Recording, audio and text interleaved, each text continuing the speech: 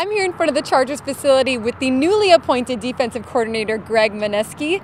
First off, congratulations. I see you've got your sucker here. Is that like a gift that you got for your... No, I just pulled it in. It was upstairs. I was hungry. Okay, that's all that is. Yeah. All right, welcome back to San Diego. You were the linebackers coach from 2002 to 2006. It's got to be kind of cool to come back to a place that you already have some familiarity with, right? Yeah, I think with the wife and the kids and everybody knowing the area, you know, not new doctors, not new hairstylists because I look so good, but that's important. But basically, you know, it was good for the family and good for me as well.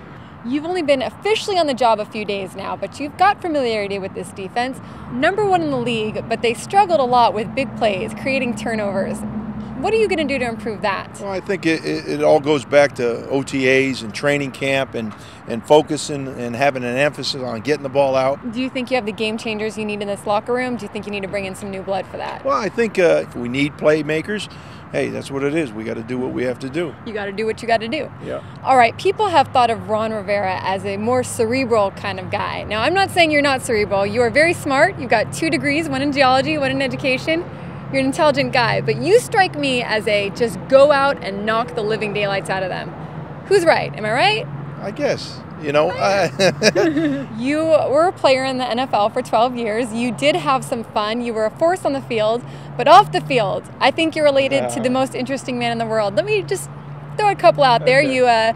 You throw a piece of raw meat on the locker room floor before games. I don't know anything about that. I've heard these. I've read these stories. You would hit yourself on the head after you missed tackles to the point where coaches were worried about you. You slept with a football every night. Do you still sleep with a football? No, I don't do that. Okay. I sleep with my wife.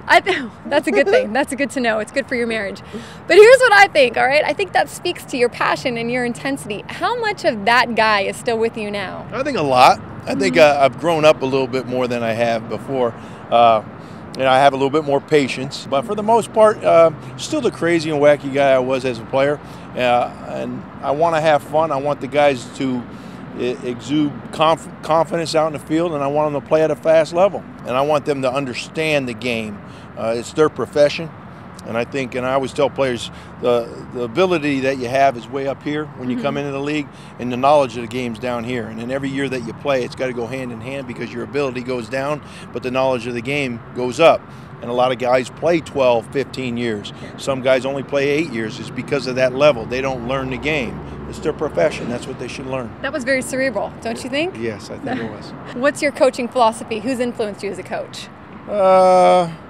You.